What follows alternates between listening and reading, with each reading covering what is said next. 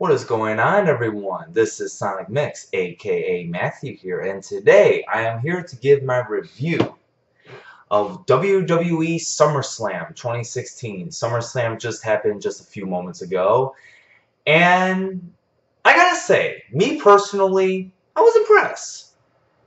It was a very good show. That's all I gotta say. And I am here to give my review, which I have a list on what order it came in. I guess just really quick, there's a little game that I usually have with my friends. It's a prediction game on who we think is going to win. And just for kicks, the friends that came along was two of my buddies and my cousin. My cousin scored 7 out of the 13 matches right. My one buddy, Keith, scored 7. My other buddy, Ken, scored 6. And I was the winner for tonight's prediction game, scoring 9 out of 13. So I think I was above 70-ish%, if that seems about right. There's a lot to cover here. 13 to be exact. Woo! This is going to be a long one, so please bear with me here. I don't know if you can hear that airplane going by my house.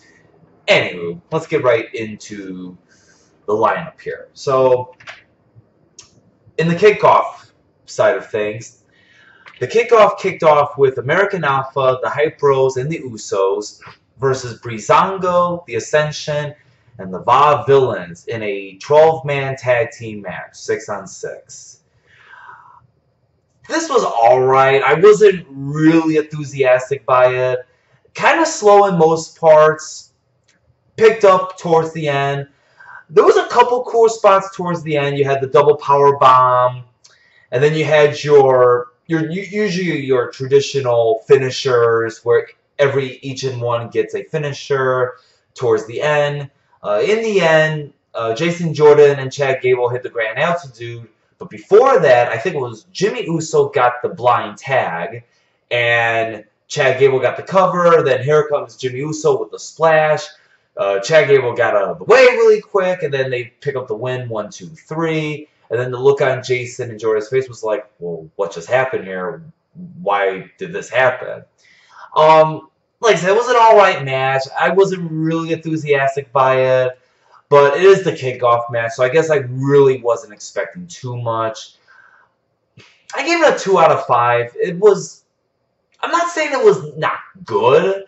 I think it was just alright at the least.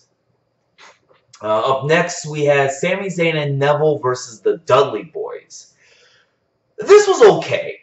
I liked some of the stuff that Zayn and Neville were doing, where Zayn helped Neville elevate himself and did like this corkscrew moonsault, which I thought was really impressive.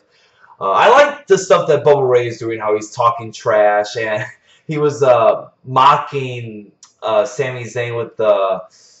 what was he mocking him with? I'm trying to remember. I think it was his theme song. I think that's what it was. He was mocking him with that one. Oh, no, it was the ole, ole, ole, ole, ole, ole. That was the mock that I was trying to think of. I believe there was a dive from Neville from the outside. And then towards the end, I believe Bubba Ray accidentally hit Devon. Devon got out of the ring. Bubba was checking by him, close to the turnbuckle. Sammy hit the Luma kick, and then Neville got the tag, hit the red arrow, and got the win, 1, 2, 3. I just want to point out really quick, how does Neville not screw up on that? I have to give that man props for not screwing that up. That's very impressive how he turns his body around and lands it beautifully. And the guy deserves a lot of credit for that. And really quick that I want to point out something here. I find it disappointing with Sami Zayn how he goes from being on the main card on Battleground and having a hell of a match with Kevin Owens to then all of a sudden, we don't have nothing for you, so we're just going to throw you in this kickoff match. Didn't like that. I think the idea of having Zayn against Roman would have been the much better match, and they could have had the story where, like, Zayn feels like he feels accomplished by beating Owens, but to really feel accomplished, he needs to beat the guy who is Roman Reigns to really feel accomplished. But that didn't happen. I give it a 2.5 out of 5. Like I said, it was okay, but nothing out of this world great. Excuse me. Up next was Cesaro versus Sheamus, the final kickoff match before the main card. Cesaro versus Sheamus in the best of 7 series, this being the first series. Surprisingly enough, I thought this was a fine match. I thought both of these guys did very well. I thought the pace was actually pretty good for what it was worth. I think the match was maybe 9-10 minutes, so they gave him time, which I was happy about. And Sheamus picks up the win with the bro kick, which actually I wasn't too surprised because figuring that Cesaro got the win the past couple Raws, it would make sense if Sheamus got the win here. So the heel gets the advantage going into the series. And I'm assuming we're going to be seeing series number 2 tomorrow night on Raw. I give the match a 2.75 out of 5. It was, like I said, it was a fine match for a kickoff match, that's for sure.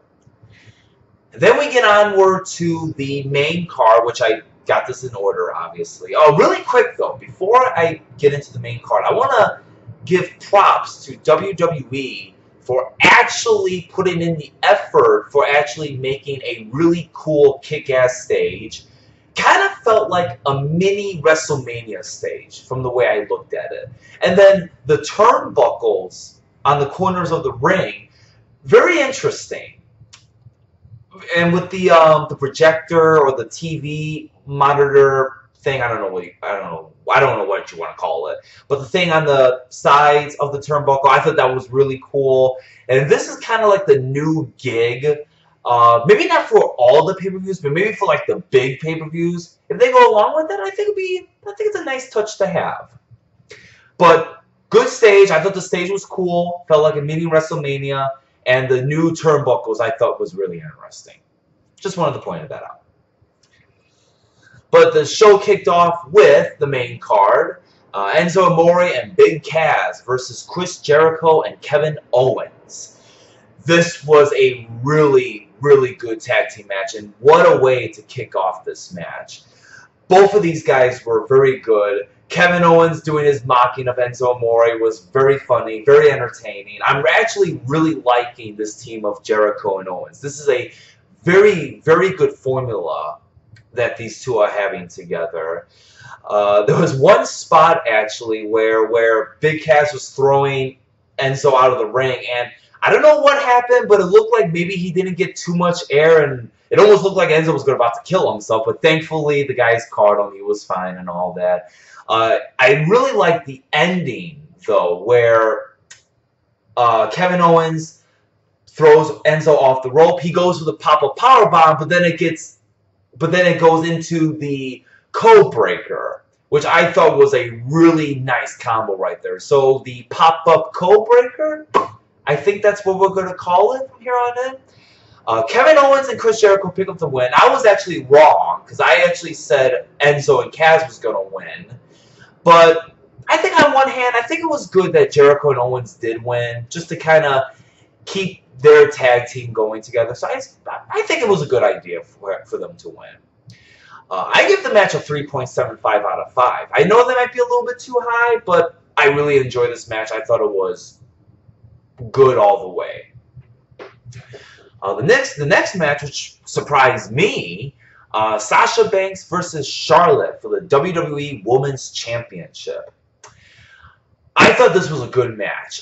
Maybe not as good as the Raw match that they had after the brand split, but for a women's match, this was definitely a very good match nonetheless. There was a scary incident, though.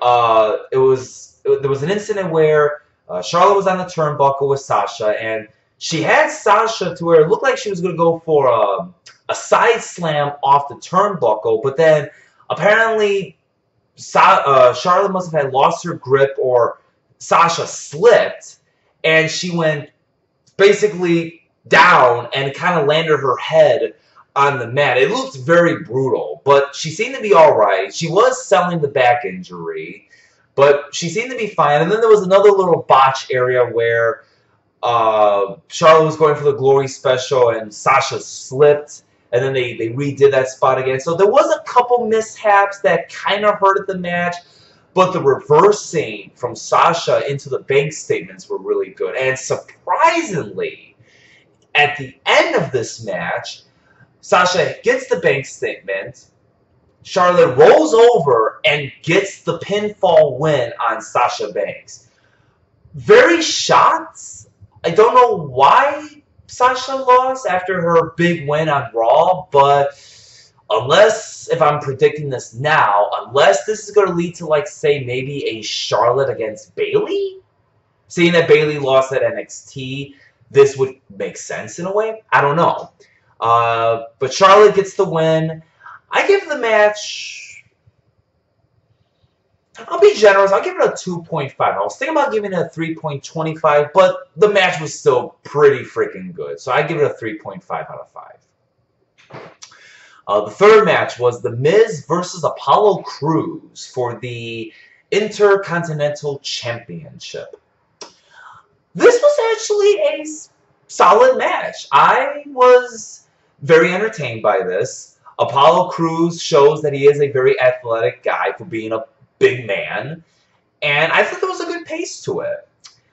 Very well balanced. No one didn't seem to be very dominant over the other. Apollo Crews doing his flips and doing his stunts.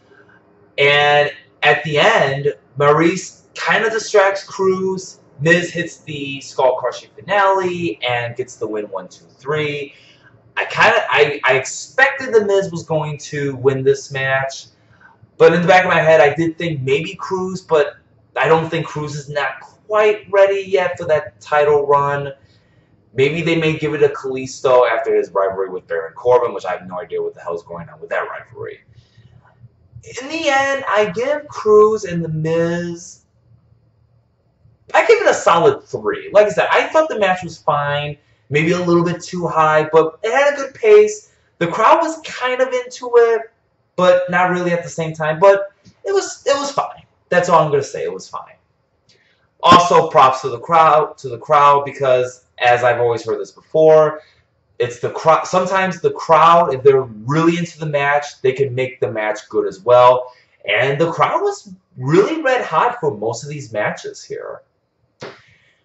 Number 4 was, it's on my list here somewhere. Number 4, John Cena versus AJ Styles.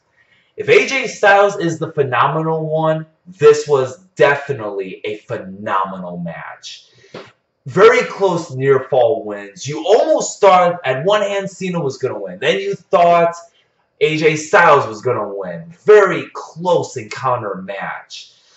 Very good reversal. Very good. Oh my god. I mean, there's so much in this match here. I mean, I can't quite remember what everything happened because I actually don't take notes or anything like that. I try to remember it as I'm playing along here. But Cena did kind of like this burning hammer into something else. I forgot what it was. He did the flip where AJ Styles is holding from the back, and then Cena kind of elevates himself and then flips him over. And then the phenomenal form. I think it was an attempt for the phenomenal form into the STF, and then the STF to the calf crusher, then the calf crusher back to the STF. Really good stuff here. And then towards the end, where Cena hit the AA from the turnbuckle, you thought right away, oh, it's over. This is it. And AJ Styles, by like this, like that much, not by too much, kicks out. Crowd went nuts. The crowd was super, super red hot for this match. And I love the end where Styles hit the Styles Clash, then hit the phenomenal forearm, and he pinned Cena clean. There was no club, no Gallows or Anderson, nothing. He beat him fair and square, and that is what I like to see. Phenomenal match. I give this match a 4.75 out of 5. This was the match of the night. No doubt about it. And kudos and props to AJ and Cena for putting on one hell of a match. Up next, number 5. Oh, and also I kind of want to mention something really quick. In the back, there was 2 backstage segments. There was the Jon Stewart, Mick Foley, Stephanie McMahon, New Day segment. It was nothing. It was easily skippable. But the one backstage I liked, you had the club, and then AJ appeared, and then Finn Balor appeared, and the crowd went nuts because obviously that's Bullet Club spitting out of your mind. Really good moment right there. Really cool moment. I just wanted to bring that up really quick. Number 5, we had the New Day versus Gallows and Anderson for the tag team titles. Jon Stewart actually introduced the New Day. People chanted, "What? Nobody doesn't care about Jon Stewart," which they have the right to. On to the match itself. The match was kind of a letdown. It was kind of slow for the most part. What I didn't like about this match particularly was the interference by Jon Stewart and then the DQ in the end. I wish it would have been a victory. Maybe like a screwy victory would have been a little bit better, but it was just a flat-out DQ. Wasn't into this match. I think most people was not very satisfied of how the outcome of the match ended. At least I wasn't very satisfied with it. In the end, I think this was probably, not counting the kickoff, this was probably the weaker part of the tag team for the main card. So I give it a 2.5. I know that may sound a little harsh, but just the Jon Stewart stuff and then the DQ in the end, I think really hurt the match more than it should have never had hurt it. Number 6. Dean Ambrose versus Dolph Ziggler for the WWE World Heavyweight Championship. I thought the match was solid, but at the same time, this was just a very amateur-type style match. The crowd was actually not into it. They were pretty silent for the most part. Not a lot of crazy spots. Once again, as I said, it was just kind of like your average Joe type wrestling match. There was no believability, at least in my opinion, there was no believability that Ziggler was going to pull off the win here, because I strongly thought Ambrose was going to win this match, and thus he did. The finish of the match was basically, they were on the turnbuckle, Ziggler was going to go for something, and Ambrose landed on his 2 feet, got him the Dirty Deeds, hit the Dirty Deeds, and got the 1, 2, 3. Like I said, it was a fine, solid match. Solid 3 out of 5, but really nothing to it. And that's like a high 3. At least for being just a regular, straight-up match. Up next, number 7 was Carmella, Becky, and Naomi versus Natalya and Alexa Bliss. Now, Eva Marie's entrance did hit, and the excuse this time was the hostile crowd, and that she needed to get away for a vacation. And they didn't mention the wellness policy because, once again, Eva Marie is suspended. But there was a replacement with Nikki Bella, the returning Nikki Bella after being out since January, from what they said with that neck injury that she had back in January. This was your typical women's match. Like I said, it was kind of whatever. It was like, that's alright, but it could be better. This match, Nikki Bella picks up the win with the, what does she call that finisher? The back ratcher? I actually forgot what she calls it. But I guess that's why, that kind of tells you that I really didn't care about this match, because this match was just kind of to me. This match gets a star and a star and 3/4, and that may be being a little too generous there. But like I said, it was kind of but it was okay. I guess that's okay, but let's just move on. The Rack Attack, that's what it's called. That's Nikki Bella's signature finisher, the Rack Attack. Now that I remember. Number 8 on the main card itself. Seth Rollins versus Finn Balor to crown the first ever Universal Champion. I thought this was a very good match. Although with the crowd, which this part here didn't make sense. The crowd was chanting Balor sucks, and then they were doing the New Day clap with Balor sucks, Balor sucks. It really confused me. I know I've heard the stories that a lot of people don't like Balor, which I don't get why. I think his demon persona is really super cool, and it really draws his inner character out. Maybe, sure, his promo was not all that good, but he's a good wrestler. And him and Rollins had a really good match. There was a lot of good spots. The sling blade from Seth Rollins, how Rollins was getting in his face with Finn Balor. Then where Rollins threw Balor over the barricade, and then Balor just kind of rise like a scary guy. You were expecting a machete, but there was no machete, of course, because this is PG. And Rollins went for the pedigree. Finn Balor kicked out. Balor went for the 1916. He kicked out. And then there was a good sequence towards the end. And then finally nailed him with the coup de grace. I think it took... Was it 2 coup de grace or was it 1? No, I think it was 1 coup de grace. Yes, it was only 1 coup de grace. And Balor gets the win, and he is the first ever Universal Champion. I give this match, although I do want to point out really quick, I strongly thought this was going to be a phenomenal match. So I think in a way I was a little disappointed because I will admit there were some slow points. And it almost kind of felt like they were trying to drag out the match to try and make it seem better. But it didn't seem to work in that favor. But I think they could have a much better match. But either way, this was still a very good match regardless. I give this match I give it a 4. A solid 4. Like I said, the stuff they pulled off was really good. The crowd chanting Balor sucked was kind of weird. But either way, it was still a great match to watch. And I would highly recommend seeing it. Up next, what was supposed to be a match, Rusev versus Roman Reigns for the U.S. Championship. This is an NA, or a dud, as some people would call it. The match basically never got started. It was basically a brawl. Roman got the upper hand on Rusev. Rusev kind of got the upper hand on Roman. And then Roman hits him with the chair. He leaves, comes back, spears the crap out of Rusev, looks at him, then walks away. Once again, this is an NA, no contest, dud, whatever you want to call it. Let's move on to the main event.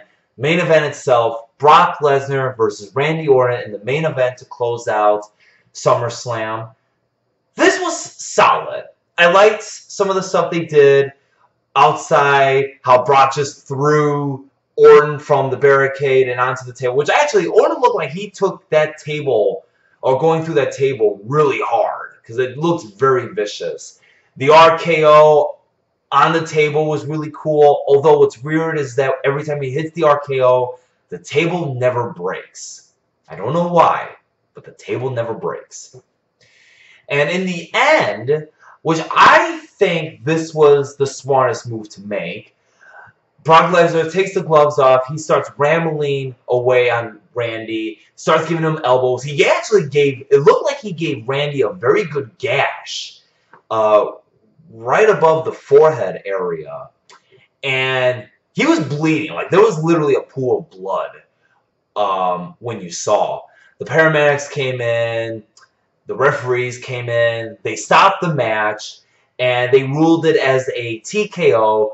Brock hammered Randy Orton a little bit more.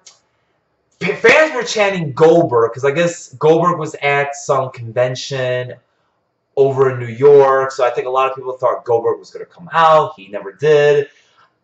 And Shane McMahon comes out, tries to stop Brock. Brock hits the F5 on Shane, and then Brock walks out. Once again, I think this was the smartest decision to make, because one, it makes Brock still look like a beast and still looks unstoppable. And secondly, Orton didn't get pinned or submitted. He basically bled until the referees had to stop the match. So there was no pinfall, no submission. I thought it was a good way to end the match. Once again, neither guy doesn't look weak, and it still makes both of the characters look strong. Once again, Brock looking strong as a beast for what he's capable of, And Randy Orton didn't get pinned or submitted, thus he still looks good. And I give this match a solid 3 out of 5. Overall, I thought SummerSlam was a really good show. I thought this was better than last year's. And in the end, I give this show...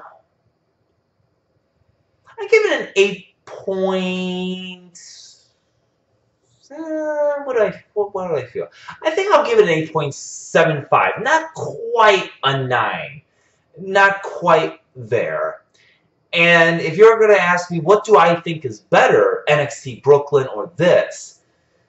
That's a tough call. 6 matches compared to 13, or 10 if you're only counting the main card. That's really tough to judge.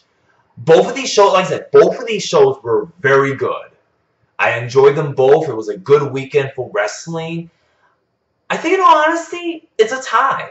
I think NXT Brooklyn was a very good show, great show. SummerSlam was a very, very good, great show. So I would say it's a tie. Alright, that about wraps up my SummerSlam review for SummerSlam 2016. I hope you guys enjoy. Please do leave a like. Please do leave a comment. And as always, follow me on Twitter. I will leave the description or the link down below. Twitter.com/SonicMix1991. Until then, people, you have a good night, and I will see you. And yes, I will be giving the Raw, SmackDown, NXT, Cruiserweight Classic reviews as well. And I'm going to start getting into some video game reviews and predictions of like upcoming video games as well. Until then, you guys have a good night, and I will catch you later. Too sweet!